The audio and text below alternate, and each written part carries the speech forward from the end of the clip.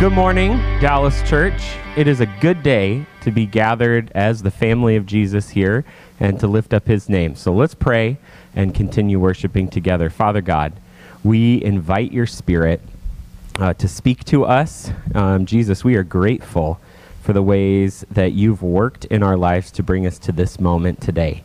And so we ask you to make something significant out of this. Draw us closer to you and help us be your people. And so it is in your name, Jesus, we pray. Amen. Amen. Well, today we are continuing our series called Tales of the Kingdom, where we are learning about what Jesus taught his followers about what it means to be a good human. So the chairman of our elders today, Geoff Guiger, will be bringing a message on what it means to be a family. And we also might get some surprises with that along the way. So I am going to be stationed in the lobby. And if you are new, I have a gift that I would love to give you. So make sure you stop by, see me, say hi. And with that, let's keep worshiping. Well, we're going to learn a new song today. And if you have heard of the Lord's Prayer or you know the words, then you know the lyrics to the song. So let's sing it out. Let's sing it together.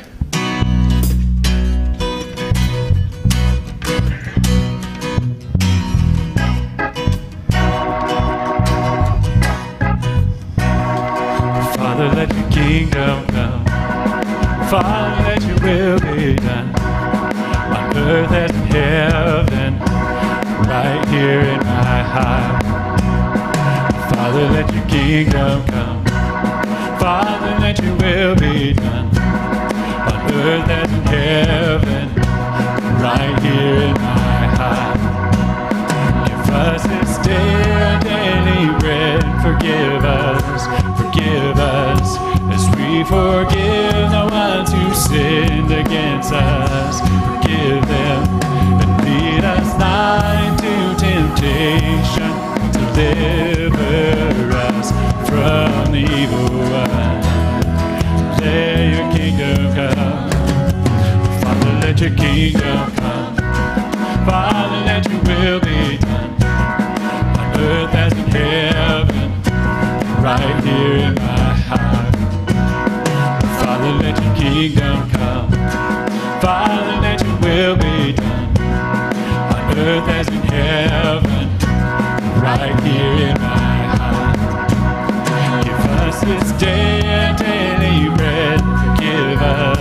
Forgive us, as we forgive the ones who sinned against us. Forgive them, and lead us not into temptation. Deliver us from the evil one. Let your kingdom come. It's yours, all yours, all yours, all yours. The kingdom, the power, the glory are yours. It's yours, all yours, all yours, all yours. Forever and ever, the kingdom is yours. It's yours, all yours, all yours. The kingdom, the power, the glory are yours. It's yours, all yours, all yours. Forever and ever, the kingdom is yours. Father, let your will come. Father, let your will be done. On earth as in heaven, right here in my heart. Father, let your kingdom come. Father, let your will be done. On earth as in heaven, right here in my heart.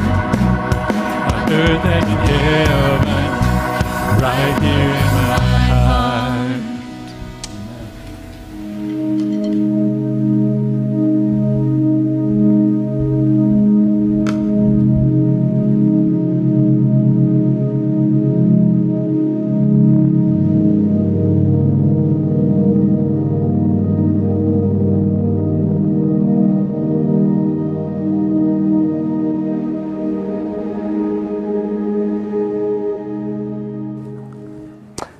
What is your family's origin story? Do I have any Yellowstone series fans in the room? Anybody? I'm a big Yellowstone junkie. Anybody else out there?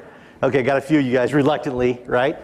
Well, if you know anything about the Yellowstone series on what Paramount and Peacock, it's kind of tricky to find the current season or the back ones if you're trying to go back and watch through the whole series.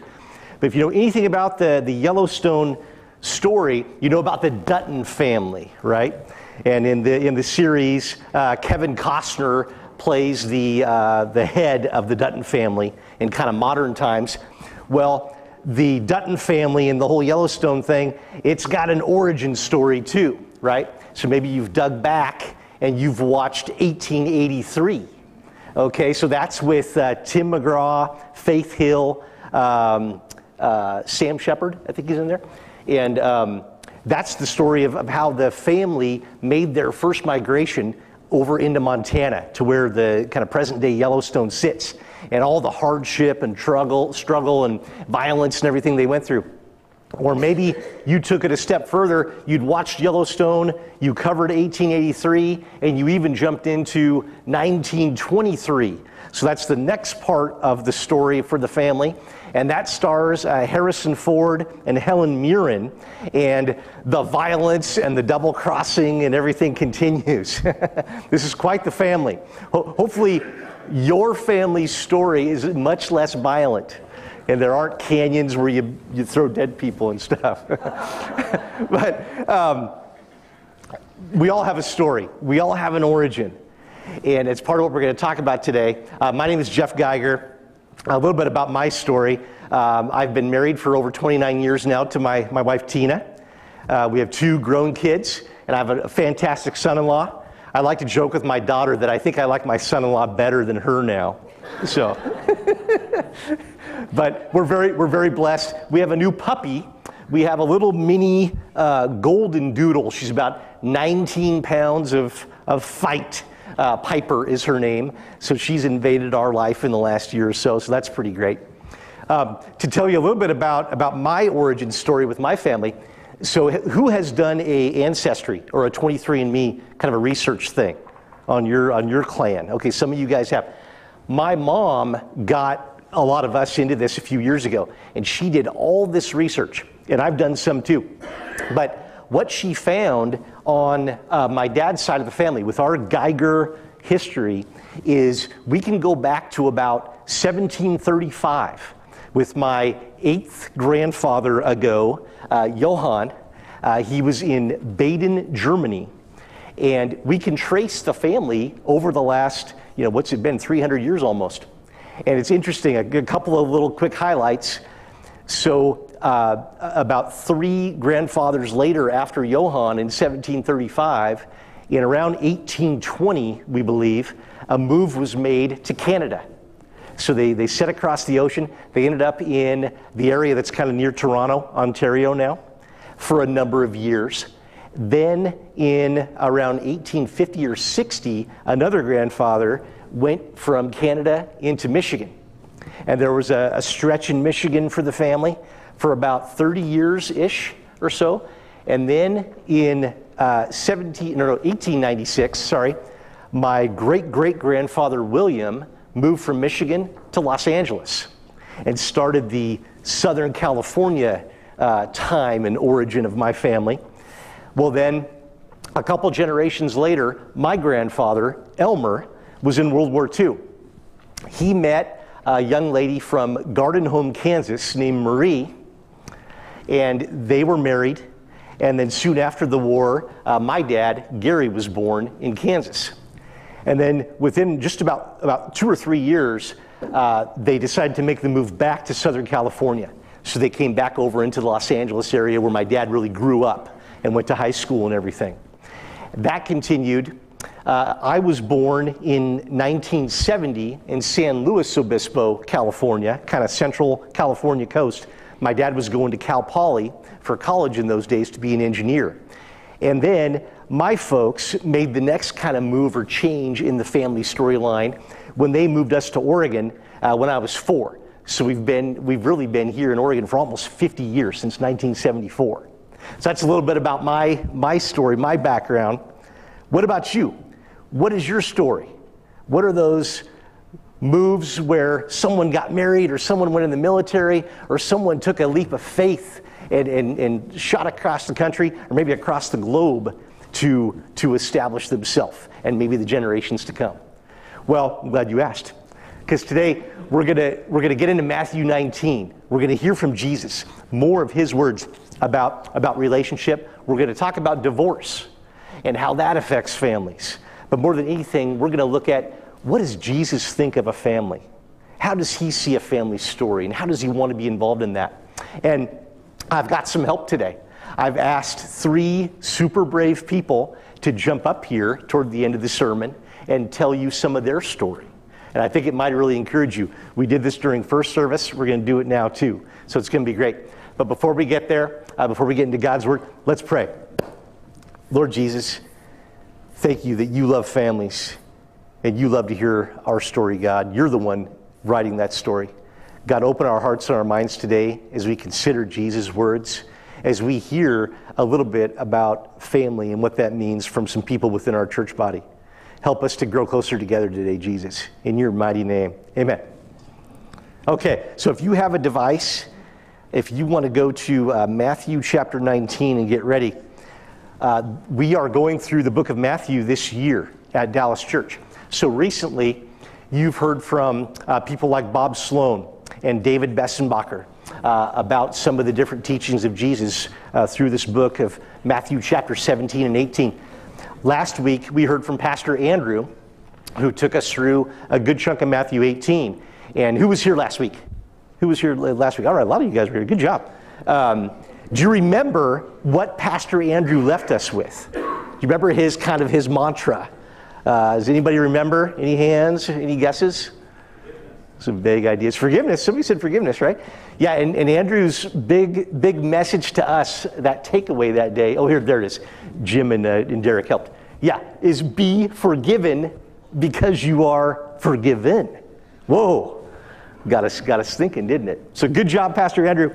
Now, if you missed that sermon from last week, or one of the earlier ones, or maybe you want to go back and listen to some of the the greatest hits from Pastor Ben, or from our different preaching team over the years, go to our DallasChurch.org website. You can click on there. We've got a whole bunch of sermons on there. We've got Andrew's from last week. We've got stuff from last year. We even have some from, about 3+ years ago on the art of neighboring. That was really a great series around here that really inspired a lot of us. So that's there. It's a good resource. If you want to go back and listen to some of the good messages, it's a great way to get to know Dallas Church too. So let's get into Matthew 19, and starting in verse 1, Jesus is talking about divorce. When Jesus had finished saying these things, he left Galilee and he went into the region of Judea to the other side of the Jordan. Large crowds followed him, and he healed them there. Some Pharisees came to him to test him. Boy, those Pharisees, they were always around, weren't they? Trying to trap Jesus and test him and throw a crazy question at him. They asked, "Is it lawful for a man to divorce his wife for any and every reason?" "Haven't you read," he replied, "that in the beginning the Creator made them male and female, and said, 'For this reason a man will leave his father and his mother and be united to his wife, and the two will become one flesh.' So they are no longer two, but one flesh. Therefore, what God has joined together, let no one separate." "Why then," they asked, "did Moses command that a man give his wife a certificate of divorce and send her away?" Jesus replied, "Moses permitted you to divorce your wives because your hearts were hard. But it was not this way from the beginning. I tell you that anyone who divorces his wife except for sexual immorality and marries another woman commits adultery." The disciples said to him, "If this is the situation between a husband and a wife, is it better just not to marry?" Jesus replied, "Not everyone can accept this word, but only those to whom it has been given." A lot there. And divorce is complex, isn't it? Even the Pharisees, these very educated religious teachers and leaders of the day, the leaders of the Jewish church in that time, they disagreed about when exactly it was okay to get divorced. Some literally sided with Jesus with his words here that said it's only in the case of adultery, when someone's been unfaithful, that a divorce can be granted by the courts. Others said, no, there are actually lots of reasons to get divorced. Even if your spouse burnt the toast, or ruined dinner, or you found someone more attractive.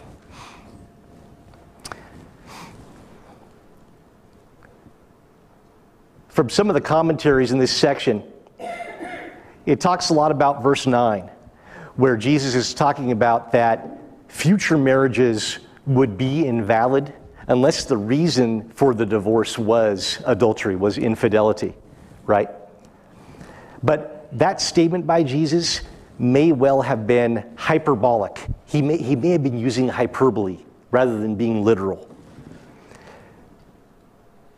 The reason that Jesus might have used hyperbole there is to make his point forcefully, to get our attention when it comes to marriage and taking a vow and making a covenant and how serious that is. Also, in that time during the Jewish culture, because men could divorce women very easily, it was a really one-sided system as far as the courts saw things. So this statement by Jesus that it would only be okay to get divorced in the event of an adultery situation, he actually may have been protecting married women by saying that. Because married women and unmarried women had very little economic strength in standing. And so that may have been part of Jesus' intent there too. Well, what can you and I say about all this? Marriage is hard. Divorce is difficult, and it happens. Now, would God's best, not just from this section of Scripture, but other places in the Bible, would God's best for us be that in marriage, we're one and done? That we find that one person, that we get married to make that covenant vow, and that we never look back?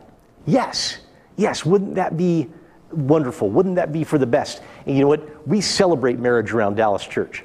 We have some long-time marriages of 40, 50, 60 years represented in our church family. And that's a beautiful thing. There's so much blessing and there's so much teaching and inspiration that the rest of us can take from a marriage like that. But what about the rest of us? Are we just going to be left out in the cold? Well, like many of you, divorce has touched my life. So my dad, Gary, was killed in a car accident on my 7th birthday. My brother Matt was 3. My mom was 28. A little bit later, she remarried just for a very short time and had my brother Adam. So I actually have a half-brother. For a few years, it was just my mom and the 3 boys.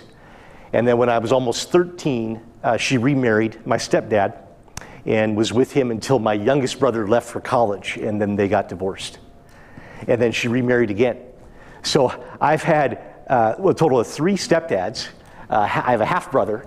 The blessing of my current stepdad is his name's Doug, and he and my mom are great.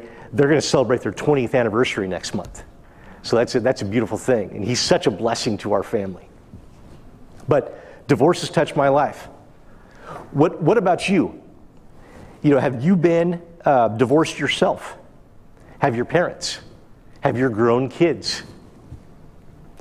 Are you part of a blended family? Or maybe you're part of a blended family that got blended a little bit more.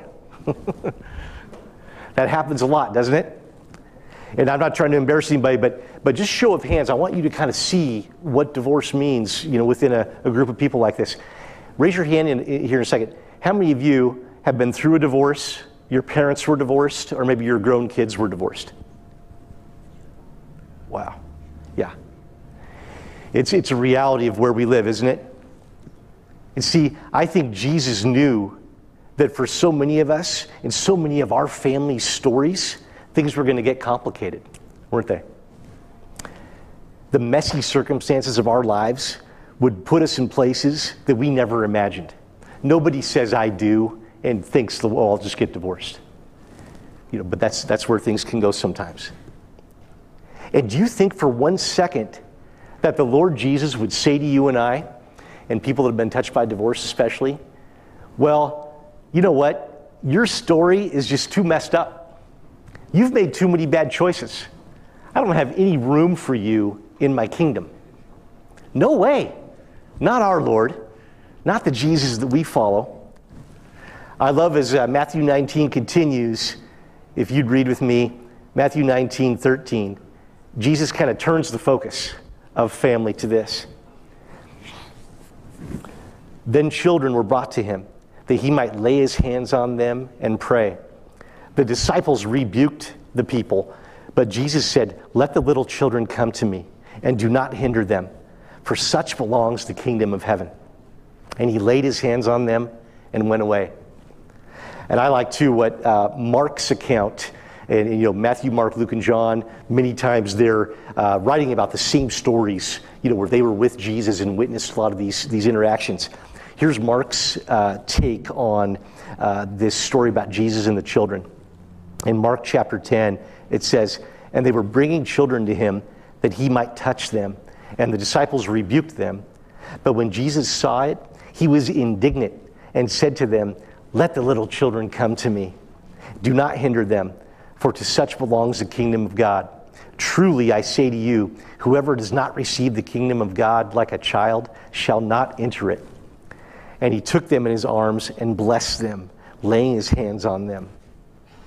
I've got another TV series question for you. How many of you guys have seen some of The Chosen? Has anybody seen some of The Chosen series? I love the way that the Chosen portrays Jesus. We see so many times when Jesus is right down with little children, right at their level, interacting with them, touching them, teaching them, just spending time valuing them, showing them how important that they are to him. Isn't that a beautiful picture of who Jesus is? I encourage you, if you haven't checked out that series, I think there's 3 seasons now, do that. Get my password back here. Jesus was passionate about including children. And he even became angry with the disciples in that, especially in Mark's account there, didn't he? He said he was indignant. So he was very angry, super annoyed that the disciples were trying to turn these people back. He said, "No, let the children come to me." He wanted to be near them. He wanted them to be included. And at Dallas Church, kids are a big deal to us. We really value them. That's why we put so much of our resources and our focus on a great kids program. Right now we've got kids from babies up to about 5th, 6th grade being taught who Jesus is, learning to value the kingdom of God and what it means to be a follower. They're up in our back classrooms right now with our awesome volunteers learning about that. But that's a big thing for us. It always has been for our 15, 16 years of being a church. We also love it when you want to bring your kids in here. When they want to come to big church and be in the sanctuary with us. And does that mean that once in a while we might have a noisy little person or something? That's okay. Bring them in. Because you know what? At Dallas Church, we value families. We think when families worship together and sing together and learn God's word together and have fellowship together in the bigger church, that amazing things happen. That God interweaves those relationships with us and each other. So kids are a big, big deal around here. And at Dallas Church, something else I appreciate is we welcome everybody. Whether you're divorced, you've been married for 70 years, or you don't know anything about Jesus, and you are just checking this thing out. And if that's you, if you haven't made a decision yet to maybe follow Jesus as your Lord and Savior, I'm so glad you're here. Check this church out. Consider some of the scripture and the teaching that we bring forward. See how we treat each other. Take a good look at us. And ask yourself, is that someplace that I might want to plug in? Is that someplace I might want to call family, right? At Dallas Church, we don't beat people up who've gone through a divorce. In fact, we have people on our staff who have been divorced and people in leadership positions here that have gone through a divorce. Every single one of us comes from a family with a unique origin story. What if you invited someone here in the church over for dinner and just asked them, what's your family origin story? I think that'd be a really memorable night that you would have with them, don't you? You'd probably learn some amazing things. Well, to give you a little bit of an idea of how that might play out, I'm going to ask my three brave souls to come on up. So Laura, Andrew, and Heidi, would you guys come up?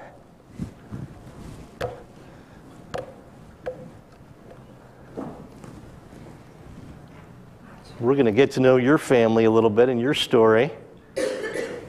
And Laura, we're going to start with you here in a second. So I've asked these guys if they would share a little bit about who they are and then some questions about family. I think you're going to really enjoy this. We did this during first service too. Laura, we'll start with you. Why don't you go ahead and introduce yourself? Okay. So my name is Laura Lamora, and I was born in Oahu. We moved to Oregon when I was about 9 years old. I grew up on a farm. I grew up showing horses. I've been married for almost 25 years now. I married my high school sweetheart, and I worked in long-term care for about 24 years. And just within the last year and a half, I was able, with the support of my husband and family, to be able to, I guess, become a retiree. Woo! So I just get to be at home now. And let's see, something you may not know about me is recently I got into axe throwing, and I love axe throwing. Watch out. Andrew? I don't know if I could beat that. Well, if we haven't met, my name's Andrew Franklin. Me and my wife, Bobby, have been coming here for a couple years now. For the last 3 years, I was an enforcement deputy with the Yamhill County Sheriff's Office. My wife is a nurse at Salem Hospital.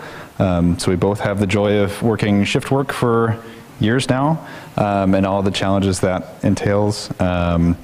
We've got an awesome, almost 2.5-year-old son who's upstairs, and we're expecting our first daughter at the end of August. Been married for about 5 years now, and happy to be here. And Heidi. I'm Heidi Christensen. I grew up in Portland, Oregon, lived there until I went to OSU, and I got a job with the Bureau of Land Management. And so I've been in the Salem, Corvallis, Dallas area ever since. At the BLM, I'm a botanist, so I look for special plants and invasive plants and manage them accordingly for our project areas. It's really fun. I just get to climb through the woods and look at small, tiny things for the most part. I met my husband 12 years ago, and we got married 11 years ago. So that's when I moved to Dallas, and I got a stepson. He was 9 when we met, and since then my husband and I have had 2 kids. They're 9 and 7 as of today. My youngest birthday is today, so we've been having birthday parties all weekend long. But that's great. Heidi, we'll stay with you then. You started to talk about it there. What's your family like? So we have our 3 kids. Our oldest is officially moved out, which we're very excited and proud of him for. I live next door to my mother-in-law. She's amazing. I'm so blessed to have her.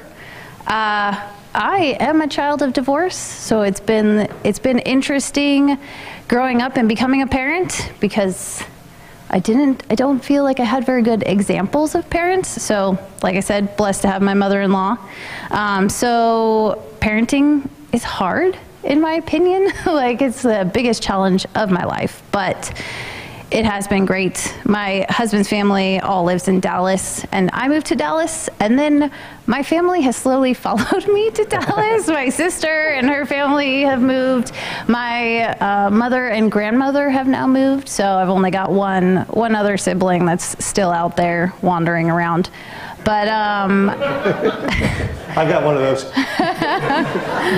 But I would also add that we have a really strong friend group that are all pseudo aunts and uncles to my kids, that we camp with, that we play with, that we vacation with. And so I would say more than my immediate family is our extended group that we love.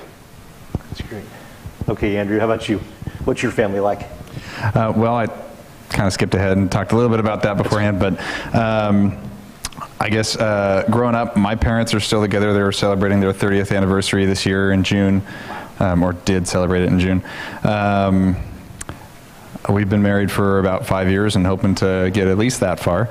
My wife, I don't really want to speak for her, but her family is a little bit more on the broken side. And on my side, my parents are still together, but some of my dad's siblings split up, his parents split up. So it's not a direct line, but it's there still in the family, as I'm sure just about everybody's experience is. But as for our own family, we're happy to be with each other, and even when we're not, we still are, and that's just what we're going to keep doing. That's great. And Laura. Well, I'm the youngest of three. My mom lives over in Newport, and her and my dad were married for a little over 30 years before my dad, about 10 years ago, went to be with the Lord. And my sister lives over in Newport. My brother lives up in the Portland area. And my husband and I have one son, Trevor. And yeah, we're a very close family. We enjoy doing a lot of things together. And yeah. That's great. And we'll stay with you, Laura. Let's go to our next question. What is the Dallas church family like? With that, well, we came to the Dallas church when you were meeting in the high school. It was when we first came to Dallas church, and it was when we had actually had just moved to Newport, and we're trying to find a new church. And then we had a small group with Geoff. Dallas church, just, you build friendships, those friendships that you have the same kind of mission in life, and you get to share your ups and downs, and just, friendships and people being there for you. That's great. Andrew?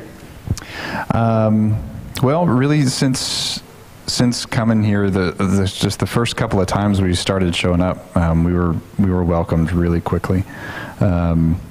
I think that's the experience of a lot of people that have started coming here recently, from just being talked to on Sunday mornings to being quickly invited to a small group where we build friendships that are lasting even on the off season when small groups aren't taking place.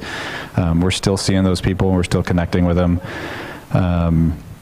Yeah, just the community and the family relationships that you build are kind of unique to the church, and probably unique to this one, I would say. Thanks. Heidi? My husband was at the church when it was in the high school, or in the school at one point. But we started coming together when my son Elliot was an infant. And so we have been involved with the kids' church. And to us, the kids' church has just been a huge support, because I don't know about anybody else, but you tell something to your child, and they do not listen until somebody else says it. So we try to read the Bible and talk about stories, but I feel like they just soak up more coming from somebody else. And so having that extra support, that extra input regarding Christ and Jesus just is so helpful. It's such a good experience for our kids. And then just getting to hear all the different perspectives from all of the different pastors is always so nice to kind of get that variety of input. So that would be. Andrew? Yeah, and oh no, you guys have covered that. Okay, so sorry, last question. You guys are doing great. I need to stay on task here too. So final question, how do you think Jesus looks at a family, Heidi? I think Jesus looks at it as the family unit, that you're supposed to take care of yourself, but I also think it's your community, it's those around you that you spend your time and put your energy into. So it's more than just your blood, it's those around you and those that you spend time with is who you need to care for. That's great. So something that me and my wife have talked about quite a few times, and just my interpretation of how family is and how I think Jesus would view the family is, I think it's a representation of his relationship with each of us and his relationship with the church, where he's the forgiveness of sins is just overreaching and overpowering, and it trumps anything that you've done in your past, as far as God's concerned. And I think that the closer you can get to that in your family life, just the better off you'll be. And family is something that's where I've been able to find that unconditional, as close to that unconditional love as you can get outside of your relationship with Christ. And just the constancy of it is something that I don't think you can really find anywhere else. And Laura? I think family was meant to be like one of God's masterpieces of just the purpose and design of family. Was just beautiful to have that unconditional love, that trust, that belonging, and usually that starts off as your biological family, but then moves into your church family, and then of course friends that become like family to you. That's great. Well, I couldn't have said it better myself. Thank you so much, Heidi, Andrew, Laura. We're going to let you guys go and bring the band back up.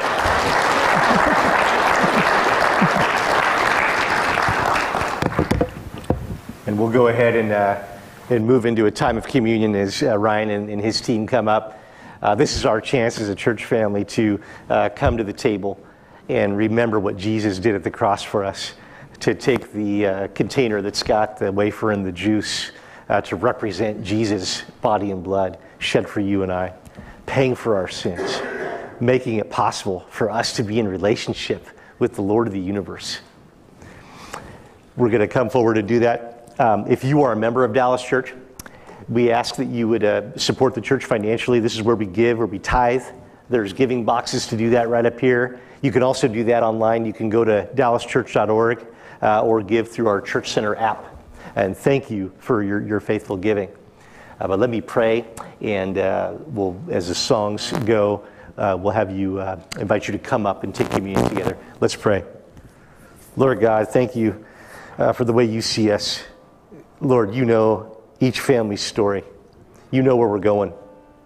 You know the end of the story too, God, and how it all winds up. God, help us to trust you in that, to look for you in the circumstances of where our family sits now and where we want to go together as an individual family, as a family of a collection of believers at Dallas Church. Lord, you're so much bigger than our circumstances. You see us for who we are. After all, you made us, and you love us so much. So help us to come forward in that spirit now as we take communion with you, as we bring all of our cares and our worries to your table. Pray this in Jesus' name. Amen.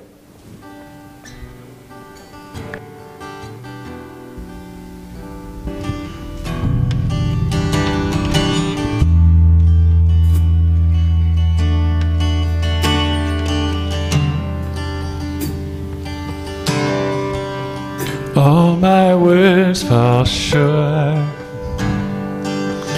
I've got nothing new.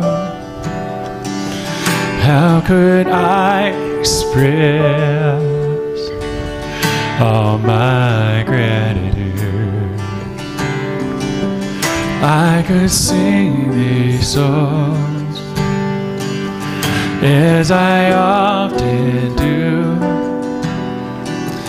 Every song must end, and you never do. So I throw up my hands and praise you again and again, 'cause all that I have is a hallelujah, hallelujah. And I know it's not much, I'm nothing else fit for a king. There's for a heart singing hallelujah, hallelujah.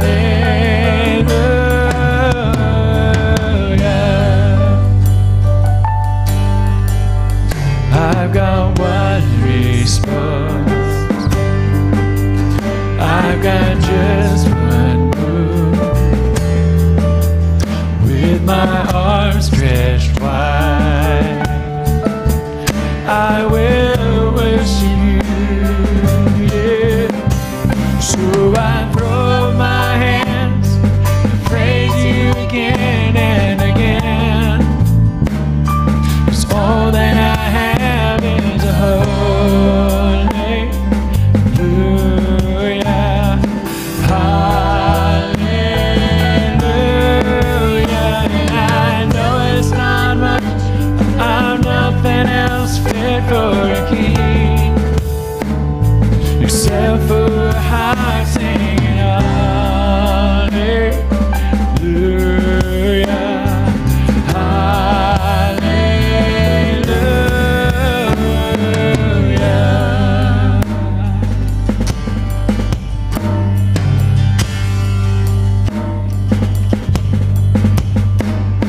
So come on, right soul, don't you get shy on me, lift up your song.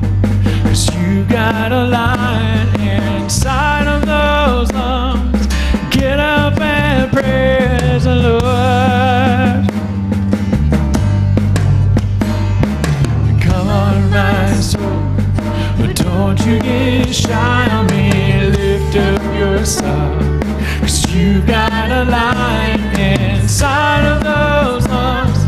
Get up and praise the Lord. So come on, my soul, but don't you get shy on me, lift up your song. 'Cause you got a lion inside of those lungs. Get up and praise the Lord. Yeah, praise the Lord.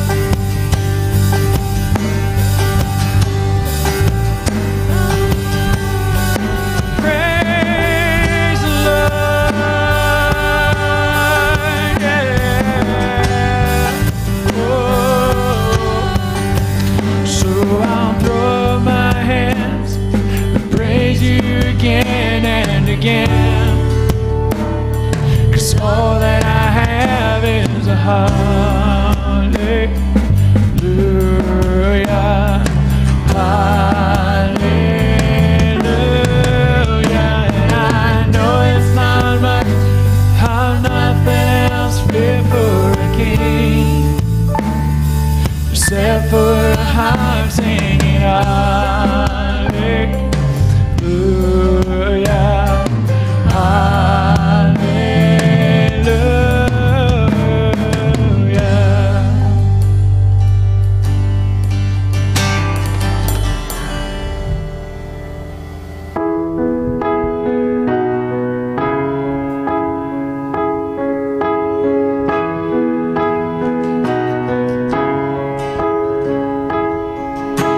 the grand earth is quaked before,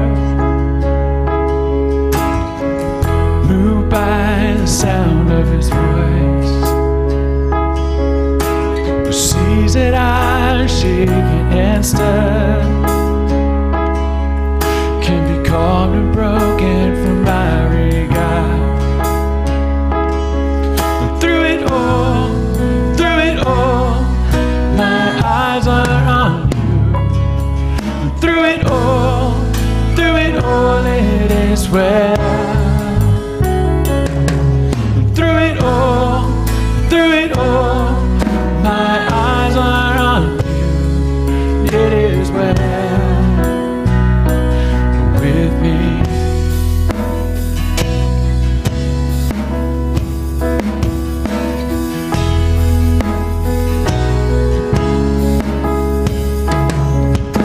Far be it from me to not believe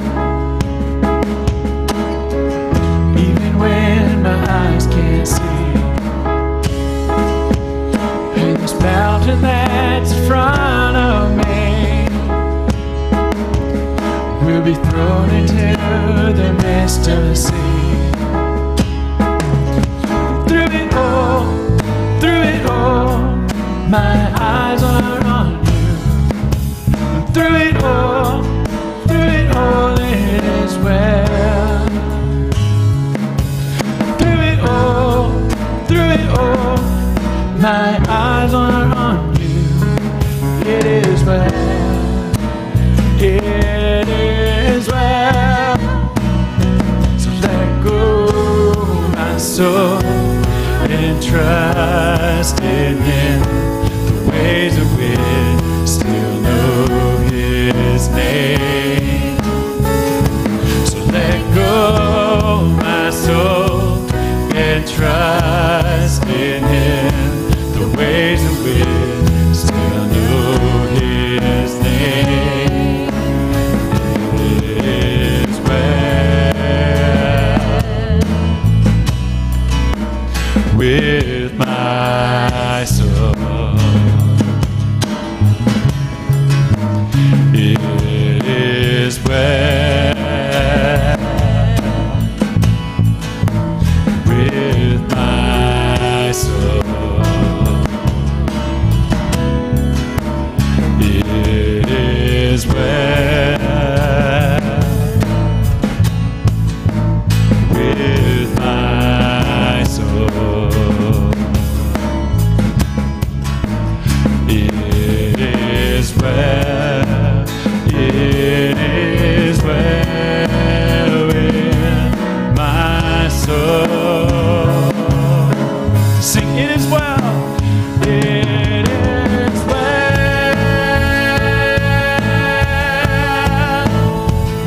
with my soul. It is well with my soul. It is well with my soul. It is well. It is well with my soul. It is well. It is well with my soul. It is well. It is well with my soul.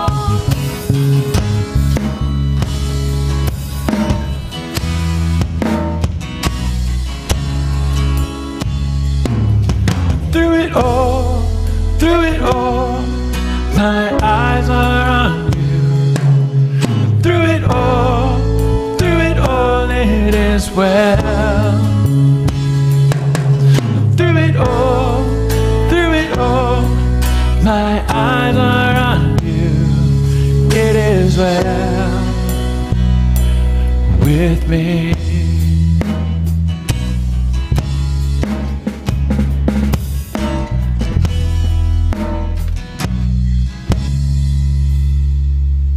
Well, thanks so much for joining us today and being a church family.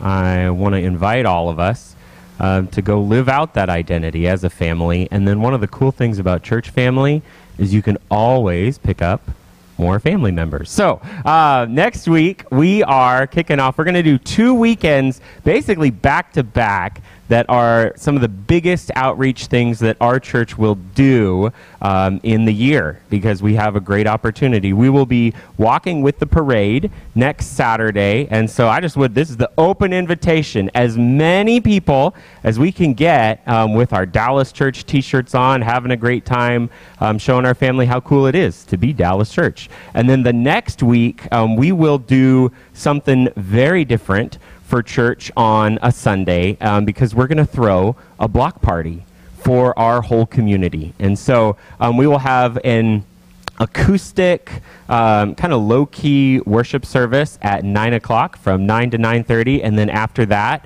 it's party time. So if you're interested in bringing somebody or helping out with that, please do. With that, let's go be the church. Through it all,